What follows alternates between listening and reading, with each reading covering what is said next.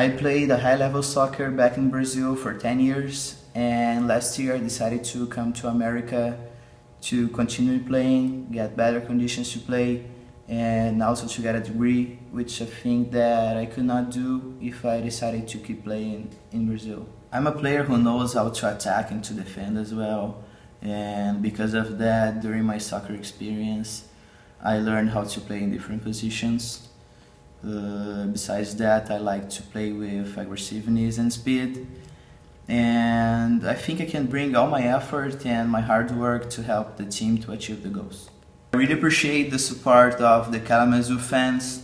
and for me the most important thing is to honor the community and the club, so hopefully in the end of the season we can get a great outcome.